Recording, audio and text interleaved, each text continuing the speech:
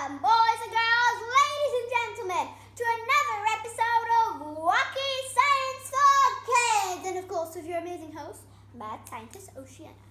Although I'm not that mad. Maybe just a teeny weeny bit, but not that mad.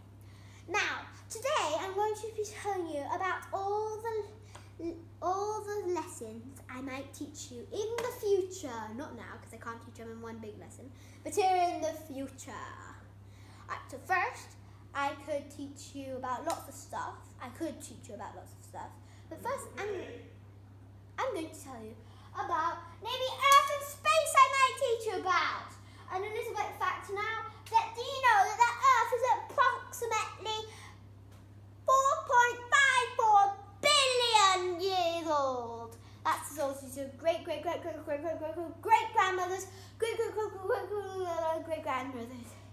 Alright, and then the next thing I might tell you about is living things in their habitats. That's about maybe endangered species like pandas and some types of tigers, or maybe about where they live, like in the treetops, or what they like to eat. Or maybe I could teach you all about plants. That's once when I was learning all about plants, I got a plant from maybe outside over there and dissected it.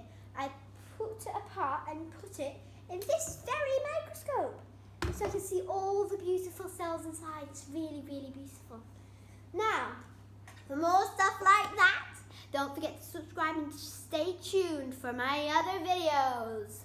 And now wait just 1 minute, I need to go and do another mad experiment.